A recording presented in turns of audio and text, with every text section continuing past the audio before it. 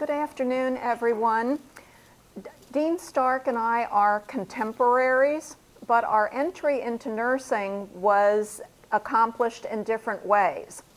My original degree in nursing was from a hospital-based diploma program, and Dean Starck's was from an associate degree program. So we thought that might be the place to start. Why that was, what was happening, that different kind of entry was available, and those kinds of problems or circumstances actually still exist today. So Dean Starck, if you want to talk about that, please. Yes, I do, because I would like to focus today on the relationship between medicine and nursing and how that has changed over the years, sometimes adversarial, sometimes very collaborative, and to tell you some of the reasons for that and what I think we should do going forward. As Adrian said, early on, most of nursing education was what you would call training and not really education. So you were trained in hospitals.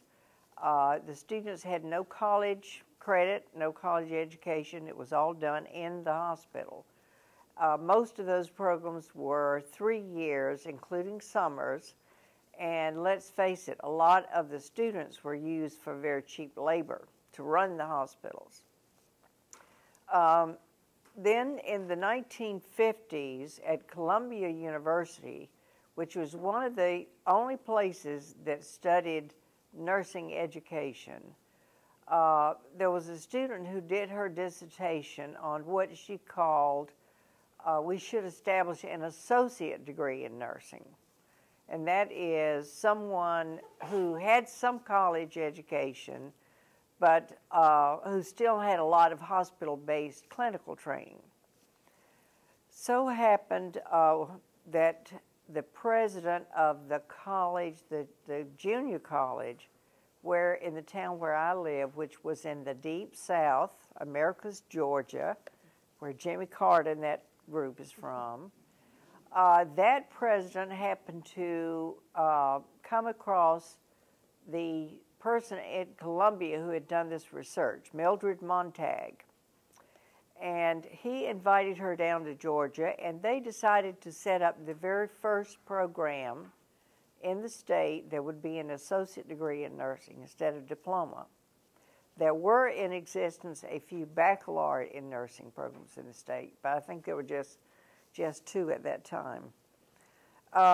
So the associate degree concept was that you would have both college courses and nursing clinical courses at the same time throughout your educational program. And you'd graduate with an associate degree, and then you could go on and add to that and get a baccalaureate. However, the state of Georgia says you have to have 36 months of clinical training for to be a registered nurse. So our associate degree program was 36 months in length, which is, you can count up, is the same as a baccalaureate degree, 36 months. So at our program, we both took classes and worked in the hospital. And we really went to class in the daytime and then worked the 3 to 11 shift. And we rotated and did all the shifts and had plenty of clinical experience. Because we ran out of courses to take that are required for an associate degree, we took extra courses, and I decided to go ahead and take courses that would transfer into a baccalaureate program. So I went ahead and took organic chemistry and some things like that while I was there. I went on to Emory immediately after that and got my bachelor's degree. And in those days, you could teach in a nursing school with a baccalaureate degree. So I had 1 year of clinical experience after my baccalaureate degree. But actually, I had so much clinical during my associate degree that I felt pretty experienced. So I took a teaching job at Grady Hospital, which is kind of like the Ben Taub of Atlanta, Georgia. And I want to bring in some racial diversity issues as well, because this was 1960s, and it was the Deep South, and Grady Hospital had two schools of nursing. They had what is called a white school and a black school. And I was low on the totem pole of teachers. I think I was about 21 or 22.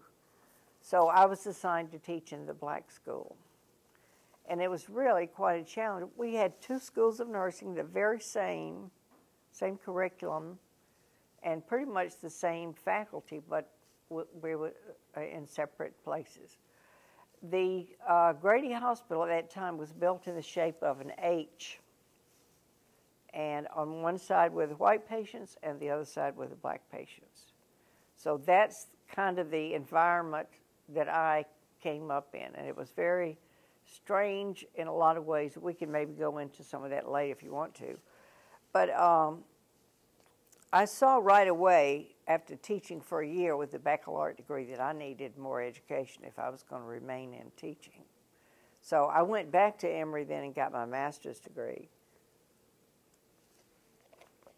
And did some other teaching. And then later on, I went on and got my doctoral degree in nursing at UAB. But I want to tell you what was going on in nursing education about that time. So a well-educated faculty member would have like a master's degree, and there were not any programs where nurses could get doctoral degrees, except this one at Columbia University, which you got an EDD degree. So that was the only thing available for nurses who want to get more education. Those nurses were very steeped in how to write objectives, how to do lesson plans, all the educational methodology. So they kind of left clinical nursing and, if you will, moved into the ivory tower. And many of them lost their clinical skills. But I wanted to talk about this because I think it's very important. A group of nursing leaders then realized what was happening, and a federal program was set up called the Nurse Scientist Program. And this program would take bright students and send them for a Ph.D. in physiology or biochemistry or some of the sciences. Sociology, the whole gamut of sciences. What happened then is a lot of those nurses left nursing and went to the other discipline. As I mentioned, my education was in a diploma program, a hospital-based program. And I'm a few years younger, not many, but a few years younger than Dean Starck. And I entered nursing school in 1967. And when I did that, hospital-based schools were the majority of the programs for nursing. There were very few requirements. Actually, the only reason that one would attend a baccalaureate program as opposed to a hospital program was that if you thought you wanted to teach or if you wanted to go into public health, which for some reason at the time required a baccalaureate in nursing. But if one thought that one wanted to do patient-centered care, one entered a hospital-based program that was a 3-year program, September to September, and rotated through all of the disciplines. So when one graduated from that program, one was ready to enter the workforce and could work in a hospital with a pretty developed nursing skills. During this time period, there was much discussion about moving nursing education from these hospital-based programs into the university. And by the time I graduated in 1970 and started working in the early 70s, the movement to close diploma programs was really on its way and quite advanced. And over the next decade, the majority, the overwhelming majority of hospital-based diploma programs closed. And so nursing education started moving into the university. The associate degree program that Dean Starck entered was one of the ways that that could be done, or there were schools just operating baccalaureate programs, four-year baccalaureate programs. And by now, there may be a handful of diploma programs left in the country. I think there may be one or two still in Texas, but those schools are closed, most of them by the 1980s. And nursing then moved into the university. I think most of you probably have a medical background in this room. Okay, okay. And I think most of us are familiar with the format of nursing, of medical education. You do your 4 years of college, you do your med school, you do your residency. Nursing never developed that way. It was always a catch-up sort of program. Remember that although medical schools were filled with men and women struggling to get into medical schools, nursing schools were primarily women. And it was thought for a long period of time, for social reasons, that women really didn't require that much education, for one thing. There were social constraints about educating women. And nursing has always been in the position of trying to move itself forward, but it's done it in incremental steps. So that nursing has not developed, okay, 4 years of college, 4 years of nursing school, and off you go. Programs have developed over time. First it was the diploma program, then it was the associate degree program, then the baccalaureate program, then the master's programs were introduced, and then to teach at the university, one was required to have a master's degree. And then doctoral degrees were introduced, and now to teach, you are required to have a doctoral degree. But there is still a very small percentage of nurses who have doctoral degrees even at this point. I think it's still under 1%, isn't it, of nurses in the United States with doctoral degrees. So that in itself is a problem, because in order to teach, you have to have a doctoral degree. There's a shortage of nurses, but there's only so much faculty available in order to teach students. So the size of classes are limited because of the number of faculty that are available. And as the nursing schools have evolved, they have tried to meet the changing needs of healthcare, their students and their patients, by developing different programs. So when you enter nursing school, there are various clinical tracks. There are different programs of specialty in the master's program and the doctoral programs to try to meet the need. Nurse practitioners recently to try to provide greater access for entry into healthcare services for the population, but it has not been a smooth, this is the way we're going to do it and accomplish it. It has been a piecemeal, step by step, trying to get this done. Are you available? Yeah, I want to pick back up on this story about what happened in nursing education. So we had some nurses that got their doctorate in other sciences, and then they pretty much left nursing. About the same time, we had the feminism movement going on. Most of you are much too young to remember that. But there was a great movement, as Adrienne said, that women need a good education. They need equal opportunity for different things. And there was this feeling in nursing education that we've always relied on physicians to teach us. And most of my education about the disease conditions of pathology was taught by physicians, and then the nurse would come in and say, this is the nursing care for this patient. So I grew up in my education very comfortable communicating with physicians and asking questions and being a part of the team. During this feminism time, it seemed to me that there was a great deal of anger in nursing, being mostly female, at the male gender period, but particularly at physicians.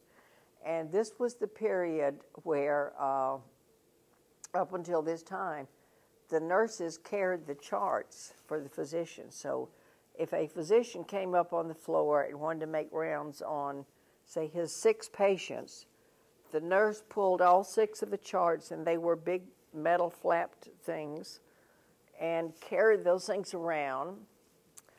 The nurse was expected to let the doctor enter the room first, and also if you were at the nurse's station working and a physician came up, you was expected to rise, to get up and get out of the way. Dr. Hamilton, did you have any of those experiences? No. Did the nurses stand when you came up? So the feminism movement kind of said, we don't need to be carrying the charts. Let them carry their own charts. And they should be opening the door for us. We don't need to open the door for them. So and we were then taught as students, you're not to get up just because a physician walks up to the desk. But if you're in the way, and physicians are in and out in hurries, so don't obstruct their work, but you don't have to rise and stand at attention. So some things like that began to change in nursing education. But during this feminism time, kind of the unwritten culture became, we do not need physicians in our classroom. Everything we know in our discipline can be taught by nurses. So it was nothing but nurses in our classroom. And unfortunately, we still see some of that in some of the faculty today. They think, well, if we start having behavioral scientists on the nursing faculty, then pretty soon, they're going to take over and we'll be second-class citizens again. So we still have some of that fallout, I think, that prevents us from moving ahead in team-based spirit. With today's emphasis on interprofessional education, you have to give team-based care. We've suddenly begun to ask ourselves, why are we educating physicians here and nurses here and other disciplines, and then when they graduate, they've got to work together, and they've never worked together at all before then. So we're now trying to change the educational model back to one of where we are learning together and practicing together and then working together when we graduate. Another thing that is so different now, when I was in school, the nursing students were freely welcome to come to any of the med school lectures and certainly any guest speakers and out-of-town professors and things like this. Whereas now it would be a major effort to try to get nursing students to come over and listen to a lecture where you have somebody, a Nobel laureate here, and it's an opportunity for all of our students. So I think we're swinging back now toward trying to work more together in disciplines. Another thing that should be of interest to you is that when I was in school at Emory, and I was married by then to a medical student, and in his class there were 60 students and only 2 females. And those two females were very much an anomaly. And everybody's saying, I wonder how long they're going to last. And it was even like, you know, they're not going to last, so why don't they just go on and get out of here? It was really tough on those women to make it. And today we're, what, 50% women in medicine. And I think that was where we were going to move next, sort of in diversity issues in nursing. And first of all, looking at men in nursing and contrasting that with medicine, as I mentioned earlier. It has not always been unusual for men to be in nursing in this country. Men were in nursing during the Civil War. That was not uncommon. The poet Walt Whitman, you might not know, was a nurse during the Civil War. There was a terrible yellow fever epidemic in 1878 throughout the South, and many of the nurses during that epidemic were men. Nursing schools started opening in the United States in the early 1870s, started in the Northeast, in New York and Boston, started opening Connecticut up there, and slowly moved outward to other parts of the country. But when those nursing schools started opening, they were all for the education of young women. And so nursing in contemporary times has struggled to try to attract men back into nursing. And I know when Dean Starck was the dean of the at UT, that you had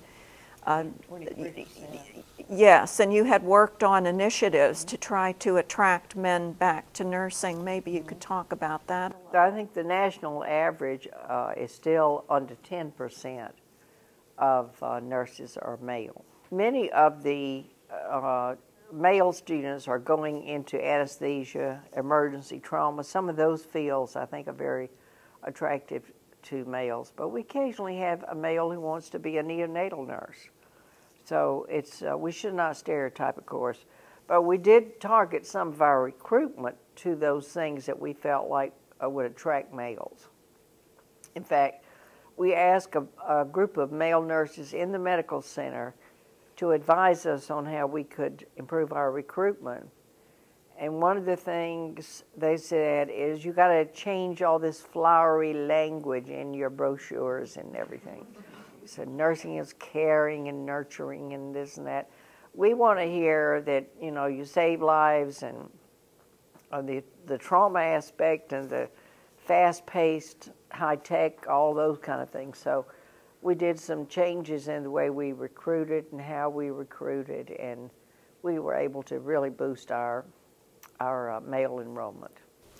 But looking back at the history of the development both of medicine and nursing, you do have to stop and think what was going on socially that nursing became such a female role and medicine was such a male role, and how we have managed to create change in some area of that. And so it's really fascinating to look back at the role of feminism, what that played in nursing, but really this is not a huge time frame, and it's sometimes helpful to look back and think, okay, we think nothing ever changes, but it really does. It may be slower than we want it to be, but change does happen, and it's helpful to look back to see why that did occur. Another area that we sort of mentioned was attracting other minorities into nursing, and medicine probably reflects the same thing, and maybe you could address what was done on that. At the time when I was in nursing school in late 1950s and 60s, there were separate schools, and I don't think we had any male students whatsoever at Grady in either of those. Either. In fact, I remember I was a young teacher, and we had our first male student in nursing, and all the hospitals were saying, what are we going to do? We can't assign any female patients. We can't. Well, when you take care of OB, you don't have much choice. You know, you got. So this male student was assigned like an 80-year-old woman to give a bed bath to and everything. So he came back, and it was just off. The hospital was like, "What, he did what?" And it was just really big deal. And he said, "Well, you know what? She'd had a double mastectomy. There was nothing to see anyway, for goodness sake." So it was those kind of things. You look back now and think, that was so strange. You know, we don't think about that at all today. Diversity of racial diversity is something I think we're still working on. We have done a better job at the baccalaureate, the entry level, but we're having a hard time getting those students to go on for higher education so they can be faculty, because students need role model faculty. So the best strategy we have found is kind of to handpick students and say, you need to go right on to graduate school. Many of these students from disadvantaged backgrounds, regardless of racial background, are first-time college students, and they are very interested in getting an education and starting to work. And once you start to work and you get a car payment and you get a house payment and all these things, it becomes more difficult to go back to school.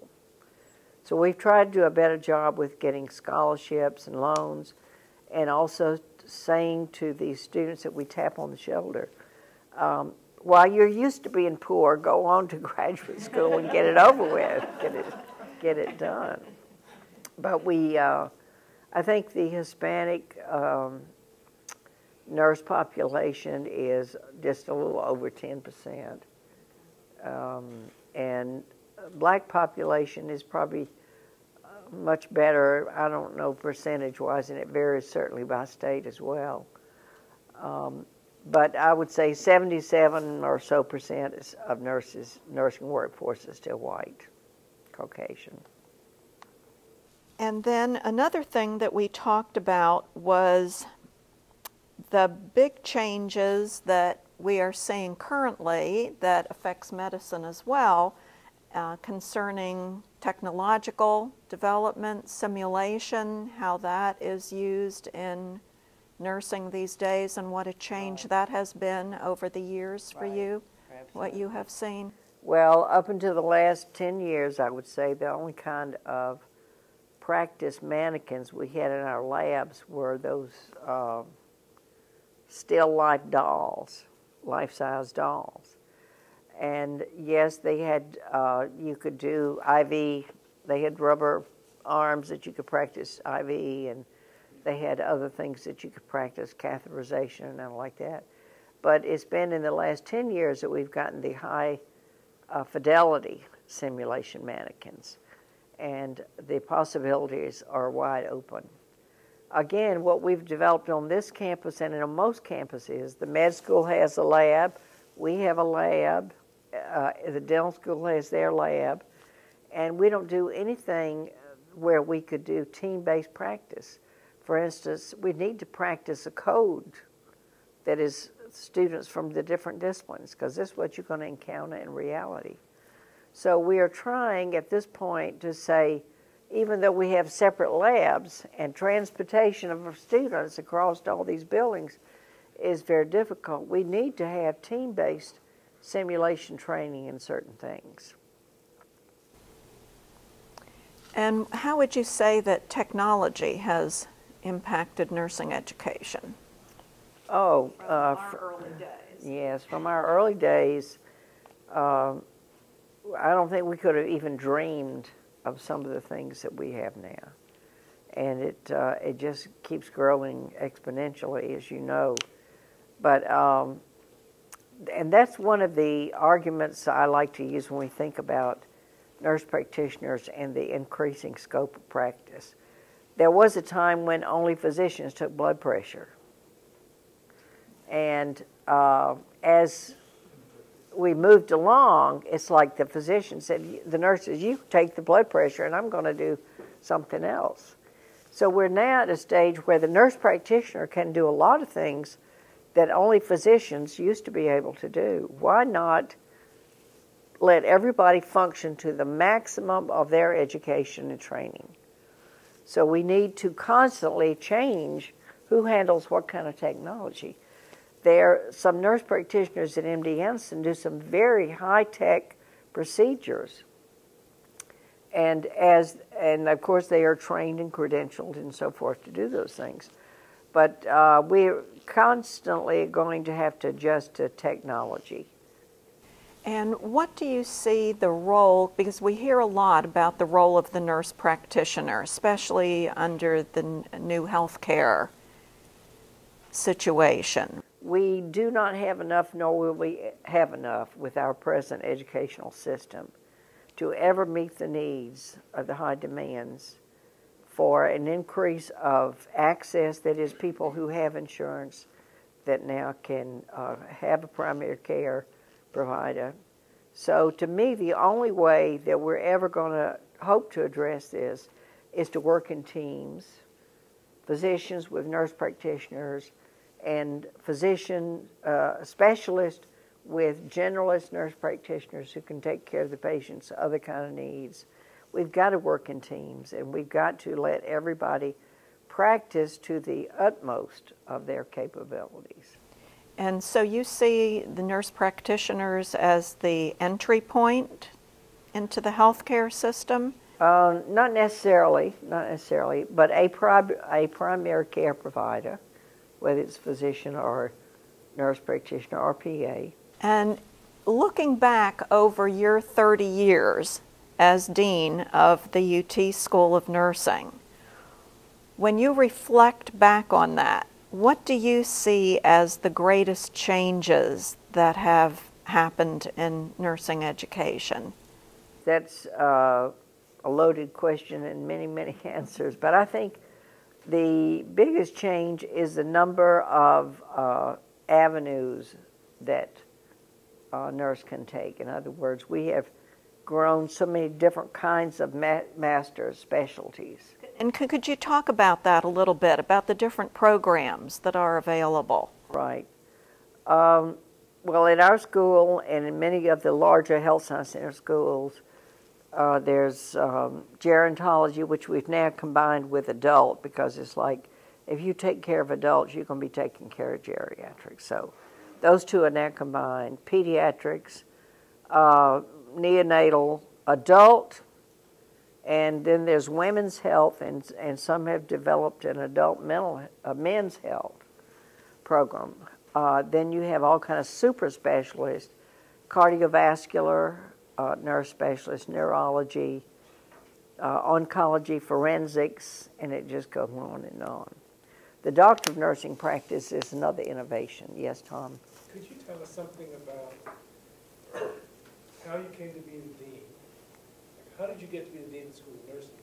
And how did that develop over the years? Because you were the one who built this school into one with a national reputation. I'd like to hear the personal side of that. Well, I think all of my career moves, a lot of them have been serendipity. And I'm not one of those people that sat down and said, let me make a 5-year goal or 10-year goal.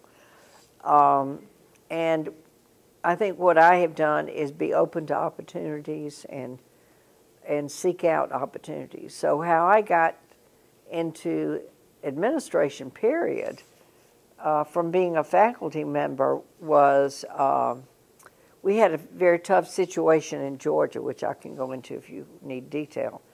But I was asked to consider that position. And I remember at the time I was making $13,000 a year. Can you even imagine that now? And I kind of flippantly said, well, I might do it for $20,000 a year. And they said, you got it. I said, what? So that's basically how I got into my first administrative job. And I found that I liked it. I liked the problem solving. I liked having to deal with a lot of things at the same time. And then, again, I only had the master's degree at that point. So pretty soon I realized if I'm going to stay in this, I'm going to need a doctorate. So that's when I went back and got the doctoral degree. And at that point, when I got my doctorate at Alabama, my goal was to find a position under a very top-notch dean of nursing and try to learn in that situation. I kept looking for those kind of positions. And the associate dean of the program said, I think you ought to look at this program here, which is you would be the dean. I said, oh, no, I'm not ready to be dean. I want to go.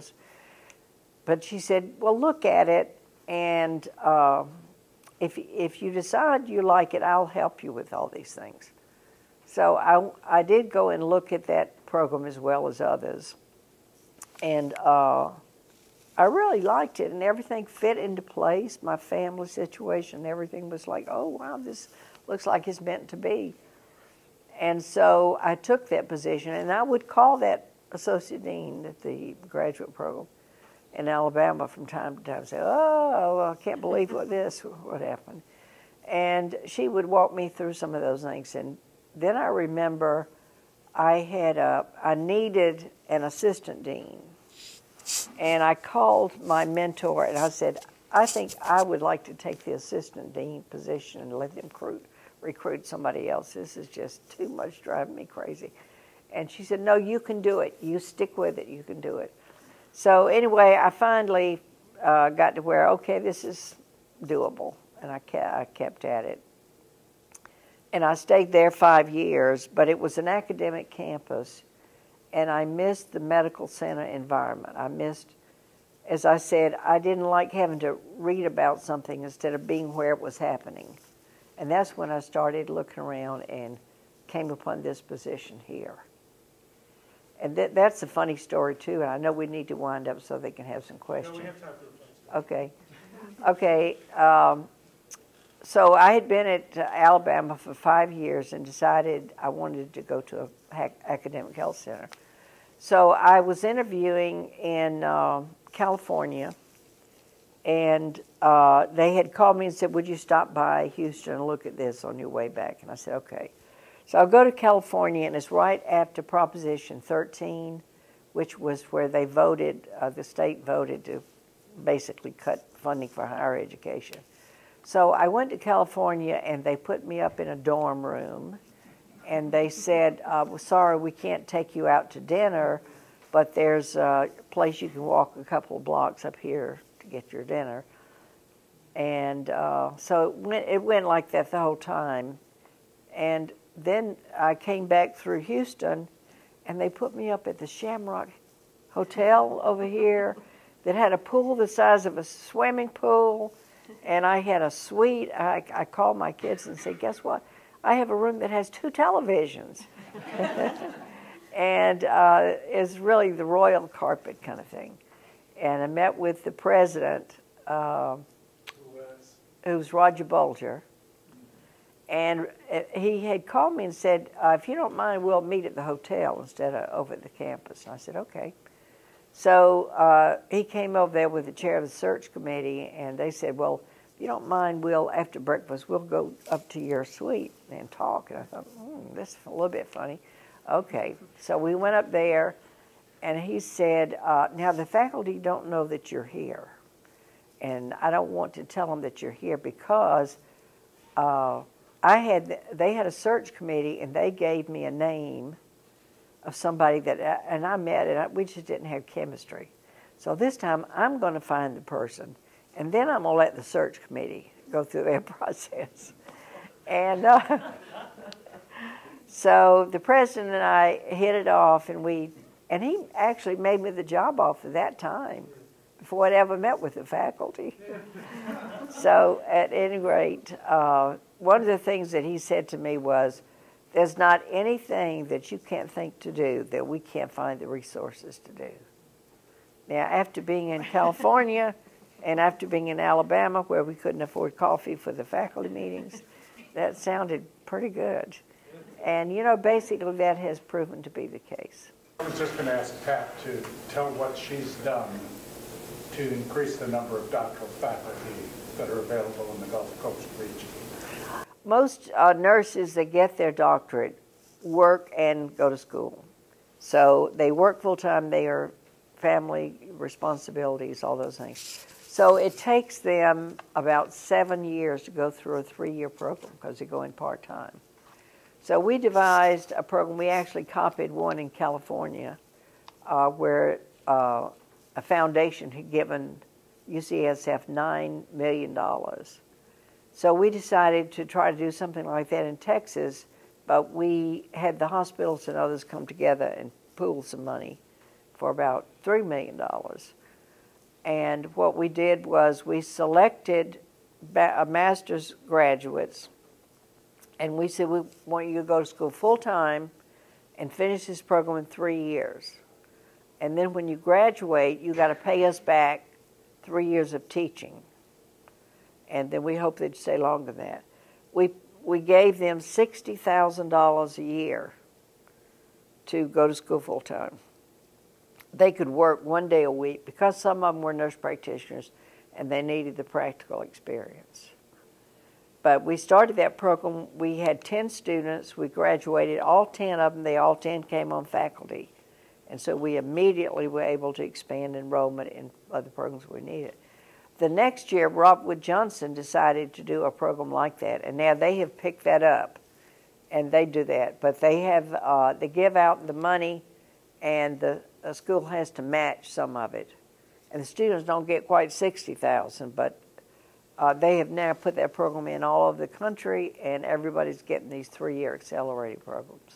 I just wanted to know, how has the big rise in interest in being a nurse practitioner changed the nursing school, like applications to nursing school? Have you seen much of a change with that? Because I know a lot of people in college were trying to get a nurse practitioner school, and it was really tough for them. So I guess it's really competitive now. I wondered if that's taken away from applications to nursing. Let me answer it 2 or 3 ways. One is it did take away from application to be a nurse educator, because it's not just the program itself, but the salaries they make when they graduate is so much different.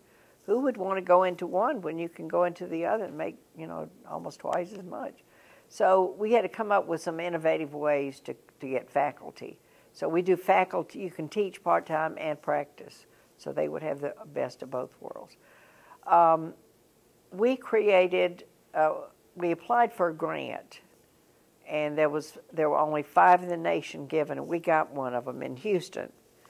They give the money to the hospitals, and it's sort of like graduate. How many of you are medical students? You all know what GME is, right? Okay, it funds your residencies. The feds created a graduate nursing education program to see how would this work if we did the same thing for nurse practitioners as we do for residents. And the way the program is set up is they give us money to pay for the clinical training of additional students to increase the students.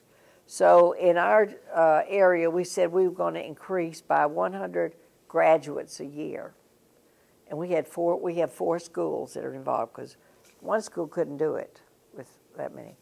So we said we were going to increase by 100 a year. Guess what? We increased at least 4 times that much. Because what the Fed's program was, if you take them, we'll pay for them. They didn't say, we'll give you this much money and you have to make it last. They said, you get more of them, we'll pay more. And was that nurse practitioners or just This nurses? is advanced practice nurses, Okay. which includes nurse practitioners, clinical nurse specialists, nurse midwives, and nurse anesthetists. So basically, yes, we've increased enrollment greatly, but we've been able to accommodate those. That federal project runs out in the end of 2016. So we're already lobbying to try to get that made permanent. Maybe just to close, where do you say that nursing is heading? Well, I think it's one of the best times ever in the world to be a nurse. I think that the challenges are there. And the wonderful thing about a nursing career is you can do so many different things. You don't have to work in a certain place and do a certain kind of routine. There are so many different options for nursing. But I think particularly with interprofessional emphasis in practice. That the nurse is the coordinator of the team, pulls people together, keeps people organized and moving ahead. And I think that's going to be a great responsibility and role for the nurses ahead. Well, thank you for coming out of your sick bed. Yeah, sorry about that.